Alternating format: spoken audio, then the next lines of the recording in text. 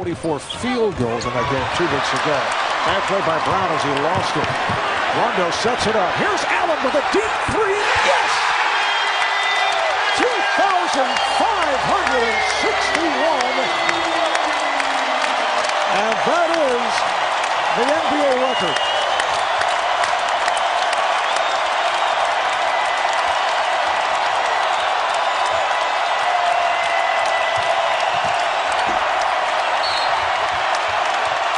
Loose ball foul is called.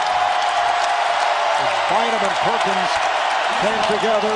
The ovation continues for Ray Allen, breaking Reggie's NBA career record. 2.561 from downtown. And here is Ray over to the table. He and Reggie congratulating each other.